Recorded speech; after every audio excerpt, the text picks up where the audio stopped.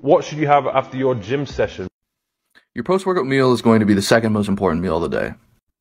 The thing is after we exercise, our muscles are very sensitive to carbohydrate intake and are primed to replenish glycogen. For up to 6 hours post-training, the intake of carbohydrates is going to be much higher. In fact, it's going to be so high that the conversion to fat is going to be much lower due to fat cells being less nutrient sensitive.